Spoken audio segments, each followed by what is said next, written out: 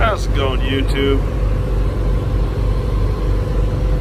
This is not the typical place for the airline and electrical cable holder to be, but the reason that's there for the moment is because the bracket it was mounted to, this piece right here, snapped off the truck.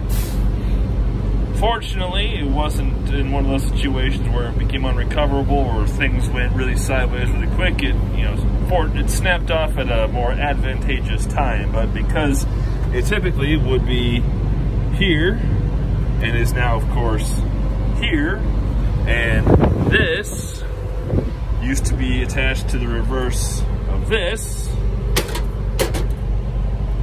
those three holes right there, that left me with a bit of a problem, because every now and again I'm not going to have one of these handy trailers to hold my cables, and eventually I'm going to need to have this situation in place in order to make sure that my cables aren't flopping around at random.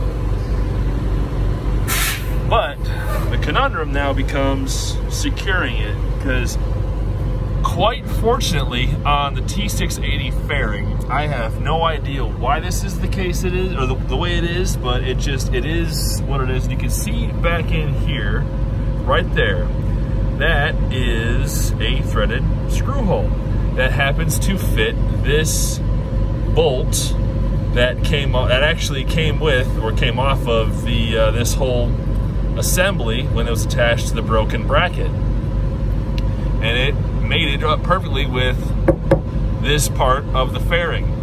Now, truth be told, this is kind of an awkward spot to put the cable holder, but at the same time, it sure does beat drilling into this component, or this piece of the rear bulkhead, when I have no idea what exactly is behind it, and of course requires now trying to make sure that I have things set up so it clears my fuel fill port. Honestly,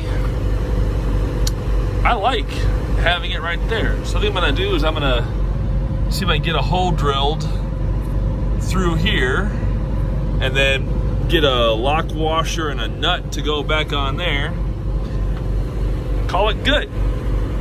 Because vast majority of the time that I'm operating this truck, it is attached to a trailer.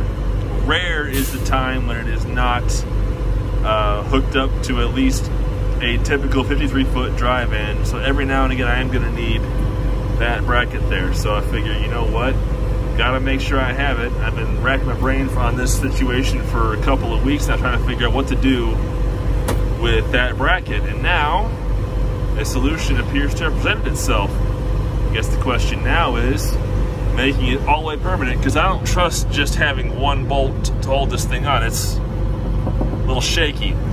I do want to punch a hole through there and make sure this is going to go anywhere at random, just for that extra bit of security. So that's the next step. Anyway, folks, thanks for watching. See you next time.